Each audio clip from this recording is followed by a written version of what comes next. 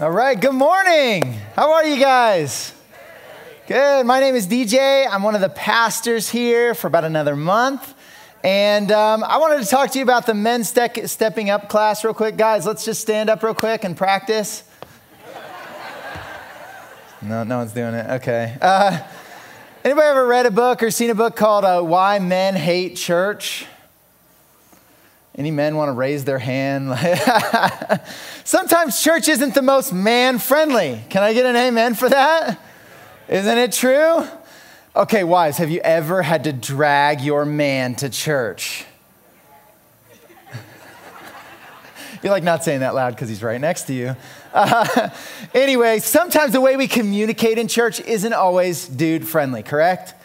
And so that's why we're doing this class, Men Stepping Up. It's like a way to communicate to men on a level that men need, okay? So it's gonna be this Saturday, 8 to 4. It's a live simulcast, lots of other people around the nation gonna be in it. Fantastic teachers. Some of the favorite people that I have to listen to are these guys. And so if you're a dude and you want to dig into God maybe more in a way that you can understand, I would really encourage you to come to that, okay? All right, the second thing and last thing before we get going I wanted to do is I wanted to introduce my family to you. They're here from Nebraska. Could you guys stand up, please? David, stand up. Thank you. In a lot of ways, I don't get to do this very often, all right? They're not here very often. In a lot of ways, what I do is because of you guys, and I'm so thankful. And so it's fun. It's so fun treat to have them. All right, let's pray and jump in. God, we're so grateful, God, just for everything. You have made everything about our lives possible. The breath that we breathe. And then church today. We're here not just to do some religious routine, but to connect with the living God. And so, Holy Spirit, we invite your presence here. And we just ask, God, that you would move in our lives, that you would speak through the truth that we talk about today, and that you would translate it to the core of who we are, that we may be people that understand your gospel more, that we understand your love for us more, and that we have a deeper relationship with you. So we just pray this in your name. Everybody said? All right, so today we are continuing on in our series in Genesis. We have been sprinting through Genesis. Genesis is the first book of the Bible. It's 50 chapters long. Guess what? We're at 47 today. We're almost done. And it's been a little bit over a year, so we've taken our time, but I think we've learned a lot. And today we're going to talk about a guy named Joseph, okay? Joseph is... he's quite the character. And today he's the second man in charge of Egypt. Before we do that, I want to ask you a question. Maybe this is a question that you have wrestled with or just asked before. I want to ask you this. How do you know to what quality or measure your relationship with God is? Like, how do you know how good you are following God? What are the standards or things which you could point to tell us that, right? How close are you to God? When you go to heaven hopefully heaven today, someday, right? And when God lets you in those big pearly gates, how do you know what kind of house you're going to get? You know what I mean? Is it going to be a little condo, shack, apartment right at the opening? There's a mansion. Okay, that's not real. But I'm just saying, don't you ever wonder that? How do I know how I'm doing with God? What are the things that we would judge to tell how good we're doing with God? Is it reading our Bible? How many times I read my Bible this week? Should I do a little poll? Okay, who did 7 days? No, I just don't do that, right? Is it, maybe it's that feeling we get at church during worship, right? It's okay, I had 4 butterfly moments during the worship service. I think I'm pretty close to God right now. Is that how you know how close you are to God? Maybe it's how often you come to church. Right? Are you in the gold club? Right? Are you in the silver? Okay, there's no clubs like that either. What is there a concrete way to tell you how you're doing with God? And the Bible would say yes. Today we're going to talk about it. I really think the Bible gives us very clear, very tangible, very concrete way to say, I can point to and see exactly how I'm doing in my relationship with God, okay? And that's what we're going to talk about with Joseph, because Joseph shows us how this works. Okay, so Joseph was a guy that loved God, and because he loved God, Pharaoh saw that there was something different about him. And so Pharaoh made him in charge of Egypt. Okay, so Joseph is now a big deal. And what happened in this time in Egypt is kind of what has happened in America, right? There was 7 years of abundance and then 7 years of famine, right? The stock market crashed. And so we got Joseph trying to figure out what to do to manage it all. And so what we see in this is Joseph has been really, really smart about these years of abundance, and he has saved a ton of food. Okay, and so what happens is all the people in Egypt who didn't live by that principle, right? When they had a lot, what did they do? They gorged themselves. They lived it up. They partied every night, right? Well, now they're out of money and they're coming to Joseph trying to figure out what to do. Okay, Genesis 47, verse 15. Here we go. And when the money was all spent in the land of Egypt and in the land of Canaan, all the Egyptians came to Joseph and said, "Give us food. Why should we die before your eyes? For our money is gone." So Joseph could have responded two ways. He's got everybody begging him for what he's got, right? He could have jacked the prices and said, "Oh, you want some food, huh? Well, a cheeseburger's $10, and that's the base cheeseburger at McDonald's, And if you want a drink with that, that's another, right? He could have done that. Or he could have said, "Wow, these people need something, and I have what they need. Maybe I can take care of them." Here's what he says. Verse 16, Joseph answered, "Okay, well, give your livestock, and I will give you food in exchange for your livestock, if your money is gone." Now, this is really interesting. You would think this is a good deal for Joseph, right? It's not. Food is worth more in this culture that we're talking about here. Food is worth more than money. It's worth more than life. It's worth more than land, because nobody has it. So food is the most valuable economy, right? And check it out. Anybody a farmer in here? Anybody have animals? What do you have to do with them in relation to food? Feed them. And so he's inheriting all these animals that nobody wants, and he's got to feed them with this valuable, valuable food, right? But he does it anyway. And so he does that, and they eat for a year, but they come back the next year. So skipping verse ahead to 19, sorry.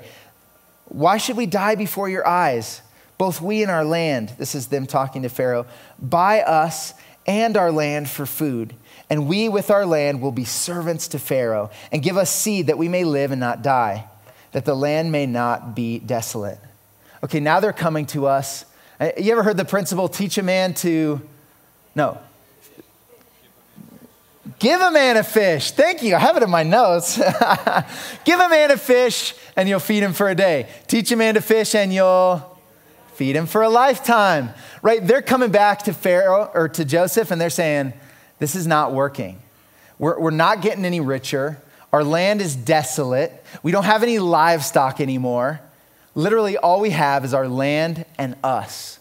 And so they're saying, we'll sell ourselves to you to eat, but let's do more than that. They say, give us food. They're begging him to be generous. And so Joseph said to the people, "Behold, I have this day bought you and your land for Pharaoh. Now there is seed for you, and you shall sow the land.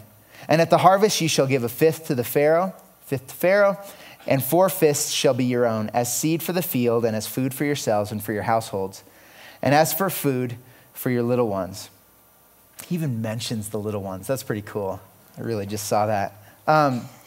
I think this is huge. You may think this is a bad deal for the Israelites, or I'm sorry, some of the Israelites, mostly for the Egyptians, right? You may think this is a bad deal for them. Check this out. This is like me saying, okay, I'm going to give you land in Palisade that has peaches, and it didn't freeze this year and ruin them.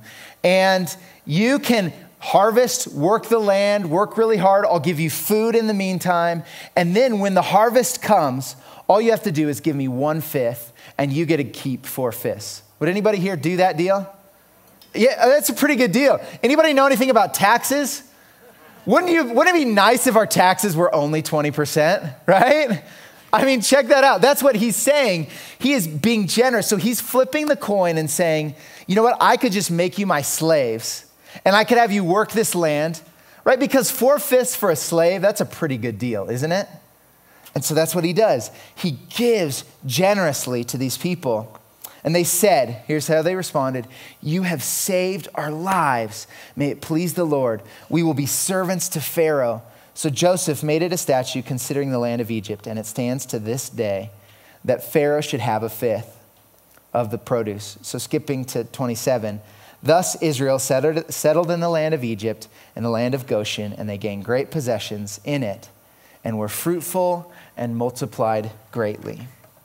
So what we see here is that Joseph is incredibly generous. And in that generosity, he allowed the Jews to live.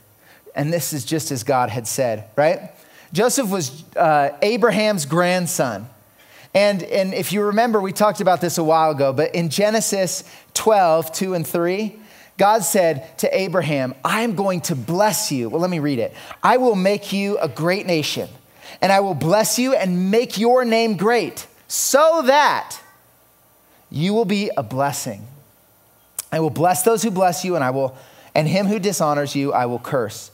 And check this out. In you, all the families of the earth shall be blessed.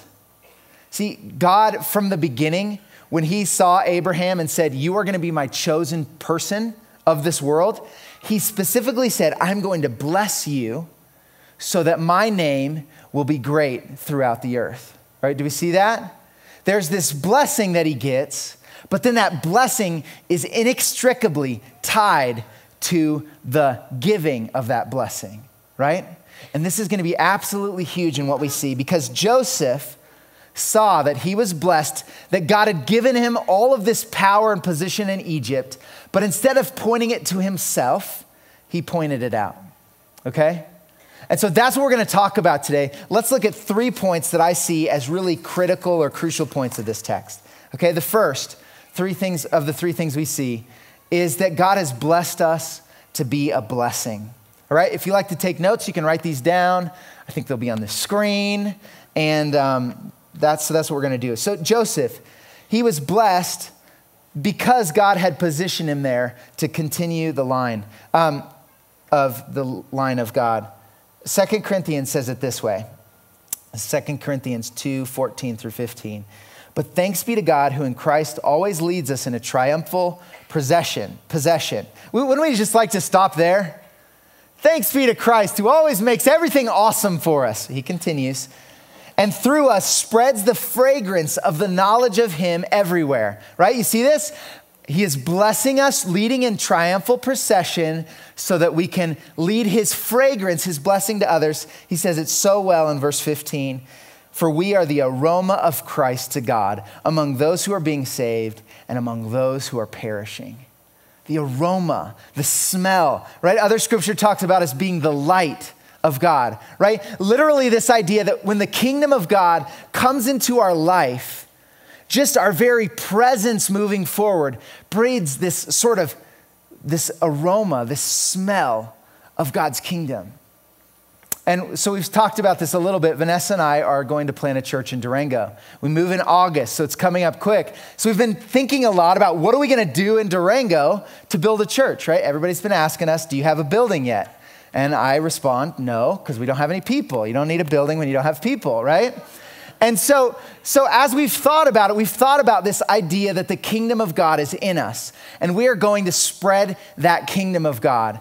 And this Venn diagram has really helped us understand God's kingdom. Now let me move it up here so we can all see it. Okay, a Venn diagram, the idea is we always want to be in the middle, but we usually find ourselves being linked to a side or just in one. Okay, when the kingdom of God comes in our life, he comes in 3 ways. The gospel. The gospel is the idea that we are sinners saved by Jesus' unbelievable, ridiculous, and lavish love for us. Okay? And so the gospel is the truth of Christ. The second is love or community. When God came, when Jesus came, he's the only one that's ever said things like, love your enemies. right? He's the only one that said, give your life for the betterment of others. He's the only one that said, here's what all of the law says. Love God with all your heart, all your soul, and all your mind and strength, and then love your neighbor as yourself, right? And so love is a huge part of the kingdom. And then our stuff or mission, right? When Jesus left, he said, I give you one thing to do. Go out into the whole world and preach the gospel. Baptize people, tell them about who I am, right? And so as we're going to Durango, we've sort of thought of God's kingdom in the idea that usually we tend towards one side or the other, right? And so if you're a gospel person and maybe a love person together, right? You love people and you love the gospel. What happens in this corner is we can turn into puppies licking each other. That's what I like to call it, right? It's like we sit around and we do these Bible studies, but they're just for ourselves. And we like love each other. Oh, you're so awesome. And isn't God so awesome? And this is so great, right? In this other side, we can do the love and missional thing. I like to call this social justice. Which is good, right? This is building wells in Africa, and this is saving people, and this is doing good things. But when it's missing the most powerful name and the only name that gives us something beyond this life, right? Then it's temporary, right? And so social justice by itself isn't good enough. And then if we do the gospel and mission well together, you're like those people that are street preachers, right? Bullhorn man yelling at people. Hey, you need to love Jesus. He loves you, dang it. Like, are you sure? Because it doesn't sound like it, right? I mean, these are the people, right, that instead of leaving a tip at a restaurant, they leave a track. They're like, because it's really going to help you, okay? You're going to know Jesus through this, right? And you're just like, you're missing it, right? Because the goal in the kingdom of God is to marry all of these three things. Right? And so as we're talking about being the aroma of Christ, like being the aroma is more than just talking about Jesus. It's more than just loving people. And it's more than just giving our stuff. But today we're going to talk and focus, because of Joseph's life, a lot on our stuff, okay? So Galatians 3:9 talks about the gospel and how it's linked, it's married with giving and receiving and giving, okay? So check this out. I think this is phenomenal, all right? Galatians 3:9, and the scripture, for seeing that God would justify the Gentiles by faith, preached the what? Gospel. So this is the gospel. Preached the gospel beforehand to Abraham, saying, in you shall all the nations be blessed. What is he saying here? He's saying that the gospel is this combination of, I'm going to give you an identity, knowing that you are loved, forgiven by grace. And as I give that identity to you, you are going to bless and reach out to the world. And what he's saying is the gospel is both. And the problem is we like to separate those, don't we? Right? Sometimes we can get into this idea that the gospel is just coming to church and receiving from God, when it's both. Here's what I think. We cannot amputate good works from the gospel, right? To not be generous is to miss the gospel. It's like an amputation, right? It's to cut off half of it, right? And Jesus spoke about this a lot. Right? As you look through the scriptures, usually he told parables about it. One of my favorite ones is this parable where Jesus is talking to he's telling a story about two people that owed money, okay? And one man owed what was about comparable of $12,000. And he owed that money to this man. And this man owed $6 billion to this man, okay? And this man, Jesus says, was just looking at his finances one day and realized, you know what? This whole payment plan with this dude that owes us a ton of money is not working. I've got enough. I'm just gonna forgive him the debt. And so he goes to this guy that owes him $6 billion. That's the actual what Jesus would have been saying. And this guy says, what, you're gonna forgive me all of this money? Are you serious? And so you know what he does to this guy with the debt? You know, at the first service, I said that, I left it like that, and a little kid in the front row, He goes, he forgave him. And I was like, oh, that's so sweet. Because he didn't. Right? That's the story that Jesus tells. What he says is, he goes at this man and he says, you need to pay me now. He sees it as an opportunity for personal gain. And so he goes to this guy, you need to pay me right now. The guy can't pay him, and he throws him in jail. And Jesus says, this guy figures out what this guy has done, and he just is absolutely mad. And he goes to this guy and he throws him in jail, right? Basically, he's saying, look at us. We are sinners. We are helpless without Jesus.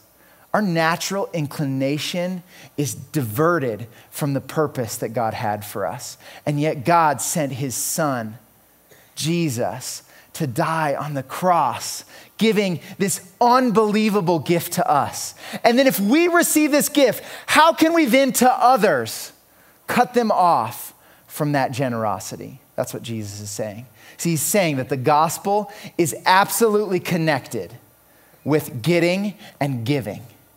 They are one in the same. They're not separate things. So here's the funny thing about giving, all right? We think that if we get more stuff, it's going to be easy to give. Isn't that true? Right? So now if I just stopped here at this message, I think we'd all be praying, God, make me wealthy so I can give a lot of money away. Isn't that how it works? Because if I have a lot of stuff, then I'm much more likely to give generously. Wrong, right? Jesus covers that one too. He said it's easier for a rich man to get into the kingdom than for a camel to go through the eye of a needle. Did I say that right? Backwards. It's harder for a rich man to get into the kingdom than for a camel to go through an eye of a needle. Are you serious, Jesus? Yeah, because when we have riches, we so easily can use those riches, start trusting in those riches, and start using those riches to provide our identity rather than Jesus to provide our identity. Here's a really interesting thing. I looked at states in the U.S. and just looked at a list of how these states are ordered as far as wealth, and then how these states are ordered as far as generosity. Check this out. This is really interesting. Here's the top 6 states: Maryland, Alaska, New Jersey, Connecticut, Massachusetts, New Hampshire. Sorry, Colorado didn't make it. All right, these are the 6 most wealthy states in the union. All right, check this out. Now let's compare it to their charitable giving. Maryland, number 10. Not too bad. By the way, this is percentage, not total income, but this is percentage of giving, which really indicates how generous they are.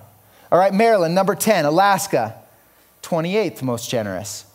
New Jersey, 42nd most generous. Connecticut, 45th most generous. Massachusetts, 47th most generous. And New Hampshire, 50th most generous. If you think that getting money is going to make you generous, you're wrong. Jesus makes you generous. We're going to talk about that in a little bit. Let's check out the end. Let's see how the poor ones are doing, okay? Number 45, Tennessee. Number 46, Alabama. Number 47, Kentucky. Number 48, Arkansas. Number 49, West Virginia. And 50, Mississippi. I can't read today. Now, those are the poorest states. Let's check out how generous they are in the list. You ready? Tennessee, 4th. Alabama, 3rd. Kentucky, 15th. Arkansas, 7th. West Virginia, 38th. They got it wrong. Mississippi, 2nd. Isn't that unbelievable? We think, God, give us money. We want to be generous. We want to be blessed so we can bless the world. Wrong. The more we have, the less likely we are to be generous, right? And Joseph got this. And in many ways, I think that's why God sent Joseph to jail. I don't know the theology of that, really, but because Joseph spent 14 years in jail, I really believe that he had this attitude about himself that, you know what, I don't need my identity to be found in my stuff, in what I'm doing, in my job. And so when he was elevated to power later by Pharaoh, he was actually able to not use that stuff to seek his identity, right? He got that he was blessed to be a blessing. All right, point 2. Our finances show our faithfulness, okay? You ready for a convicting quote? Wow, I can tell you guys are ready for this. I wasn't either. Here we go. Christ's words. Oh, sorry. This is by Randy Alcorn. This is a quote from one of his books on money. Christ's words are direct and profound. Where your treasure is, there your heart will be also. Matthew 6:21. What we do with our possessions is a sure indicator of what's in our hearts. Jesus is saying, show me your checkbook, your credit card statement, and your receipts for cash expenditures, and I'll show you where your heart really is. What we do with our money doesn't lie. It's a bold statement to God of what we truly value. Uncomfortable? Anyone else? Right? What do you like to spend money on?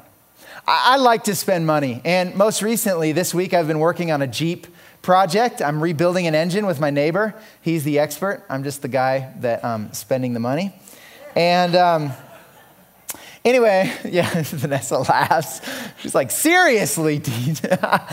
It's funny. In this project, I've had to decide all of the stuff that goes in the engine. And as you can imagine, every different level of thing costs more money, right? And so there's a thing called a camshaft in your engine, and you can get a really cheap one or you can get an expensive one. And there's things called bearings in your engine, and you can get cheap ones or expensive ones, and on and on and on. Pistons and the whole thing. And here's the funny one. I've been debating whether I should get this really cool upgraded water pump called a flow cooler, okay? Now this flow cooler, I don't know if I have any gearheads in here, but essentially what it's supposed to do is pump more antifreeze through your engine to keep it cooler, because my engine's a little bit, upgraded. It's got little performance things in it, okay? And so I've been looking into whether this flow cooler is actually work or not, because almost all the guys on the Jeep forum, they get this thing, all right? This is an upgrade that they like to get. And so I'm like, I want that because they got it. And so anyway, I did some research. Guess what? Zero difference. Test after test after test have proved that this $150 water pump is worthless. Guess what? I still want to get it. I'm serious. Why do I want to get it? I'll be really honest. I'll tell you why I want to get it. I want to get it because I want to put the flow cooler sticker on the back of my Jeep, okay? I want to get it so that when I talk to like engine gearhead guys that know what they're talking about, I can be like, oh yeah, and it's got a flow cooler on it. Why is that? It's because I find my identity, my acceptance in what I have, right? Here's how this works. We think, here's the thought process that goes on with money. We think that if I can have that, then I know I'll be somebody.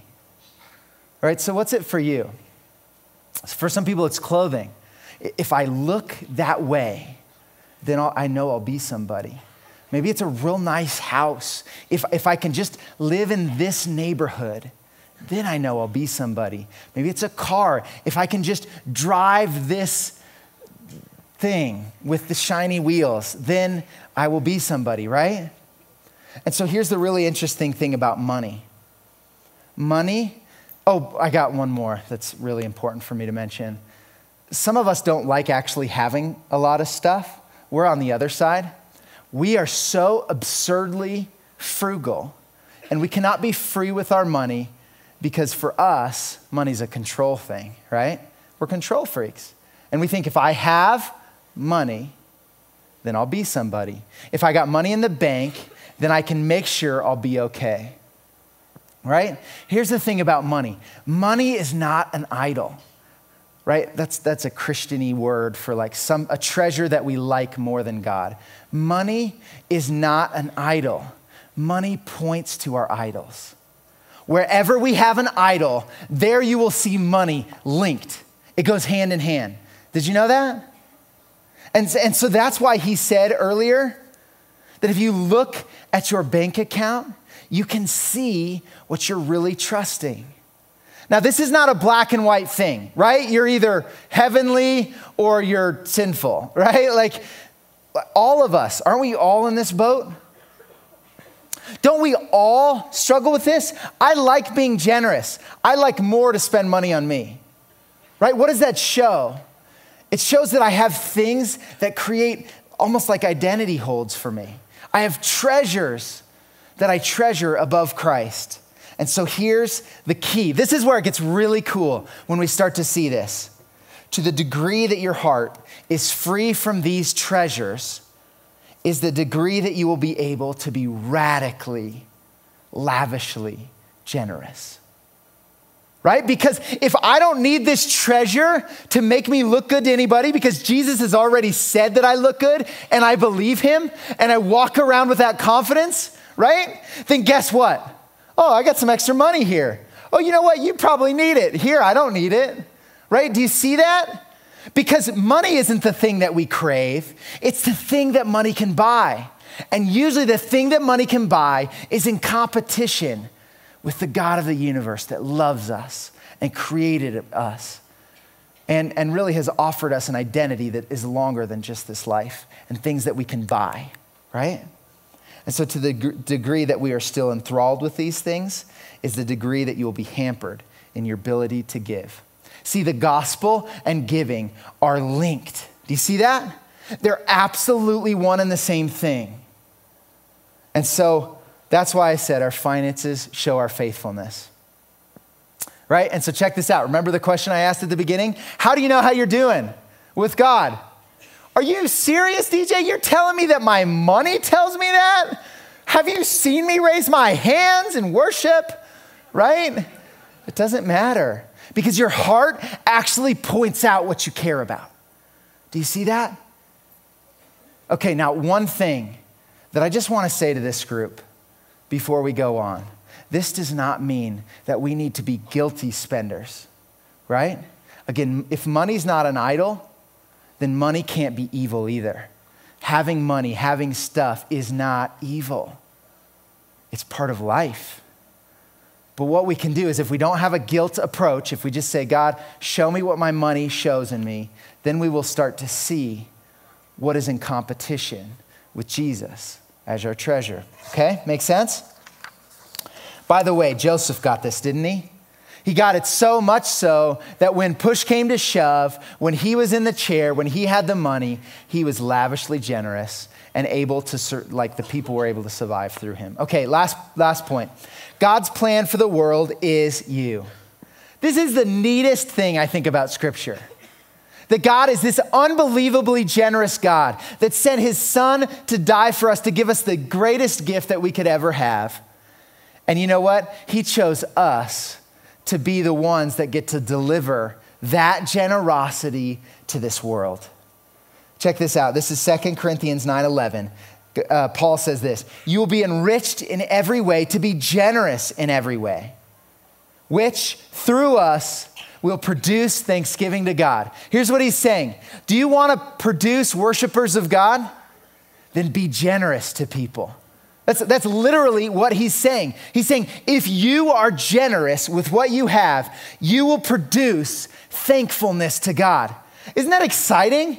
That we actually get the chance to be the vehicle of God's love and lavish generosity to this world? Have you ever been generous to somebody and just saw that look in their eye? Like, what are you doing? It doesn't even make sense. Actually, better yet, have you ever had somebody be so generous to you that you just could not explain or understand why they were doing that? That produces thankfulness to God. That produces this like, right? Let me tell you a couple of stories.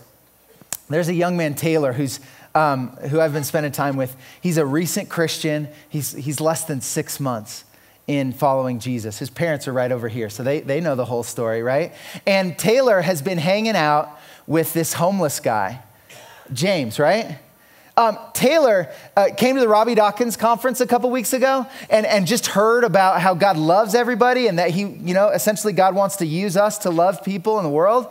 And that night he goes and meets this guy named James. He goes down, he finds this homeless guy, he buys him dinner. Then he doesn't stop there. He does it the next night. He does it the next week. He keeps doing it until finally last week he comes to me and he said, DJ, I'm running out of money.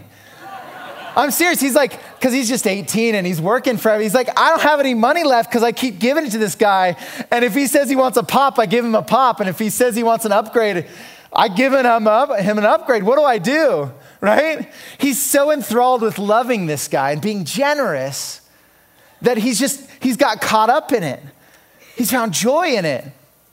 Let me tell you another story. Kim and Chris, they go to church here. They live kitty corner from those 2 houses that burned down on 7th. You know the ones I'm talking about? And so the next day, they bake a plate of brownies and start taking it around to all the neighbors. Literally, they just, hey, we just wanted to tell you we love you and that God loves you. And if there's anything we can do for you, please let us know. We live right over there. And we're so sorry for, what's going on in your lives.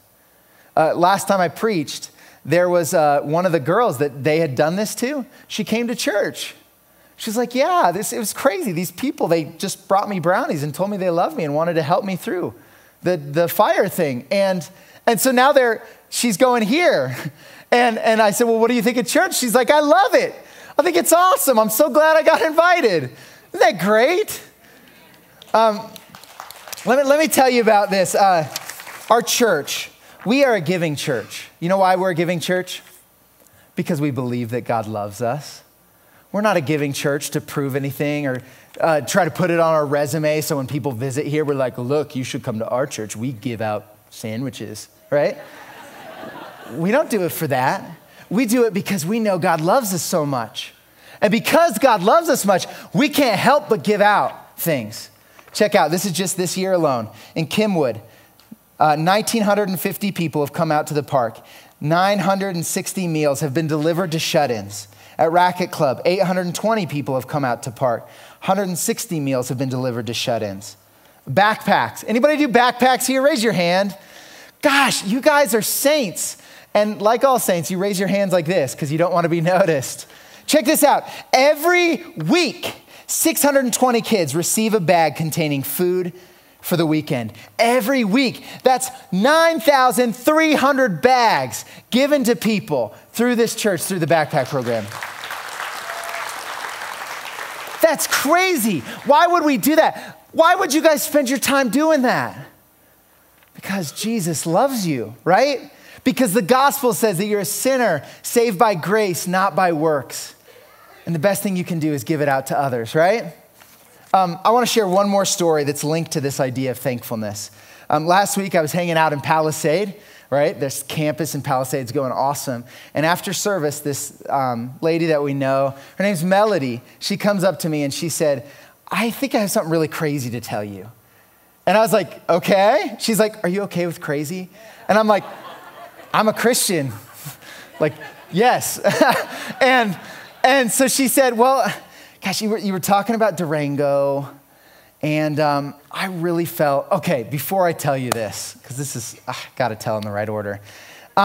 We're moving to Durango, right? And there's 3 things that we felt like we needed to get in order before we got there. Our computer is old, so we had to do some upgrading. So we bought some RAM and stuff. Vanessa is going to road bike in Durango because it's a great form of exercise and a great way to reach out to the community. So we were looking for a road bike and found one on Craigslist, unbelievably cheap. It was like totally, as they say, a God thing, right? And then the third thing is we wanted a little bike trailer for our kids, all right? And so we've been looking on Craigslist, you know, the kind you pop behind your bike and you ride around town. There's this great walking trail in Durango and a lot of people there, and we want to connect to people through that. And so anyway, this has been on our radar. We've been researching and looking on Craigslist. So she comes up to me. This is crazy. Okay, whatever. And she goes, do you have a bike trailer? And I was like, no. And I was like, where's this going, you know? And she said, well, I felt like God told me I was supposed to buy you a bike trailer. And I was like, what? Are you serious? I was like, no. And so I told her the story, and she's like, oh, that's awesome. That day, she calls me. She's like, we're 10 minutes from your house, and I've got a bike trailer. It was the last one at Brown, so we snatched it up really quick. I was like, no way, that's awesome. And so I'm thinking, man, Melody's awesome. I was driving to Durango last Sunday, and so I'm driving, and I will never forget this spot that I was in the road all of a sudden it clicked. It dawned on me. And I asked God, I said, God, do you really love me that much? God's the only one that knows. And God doesn't audibly speak very often, but I feel like God said, yes. And I said, I'm driving down the road and I'm like, I should pull over. Like, God, you're so good. Why are you so good to me, right? Because that is what generosity does in people. Do you see it? Do you see it? It's not about trying to give money because you should feel guilty because all your stuff is God's and he wants it all. Actually, I have two quotes for you. Some of you have been listening to this service and there's just been this thing tumbling in you because you're cynical of the church. And you believe that the church is always after your money. And so you're like, oh, they're talking about money again.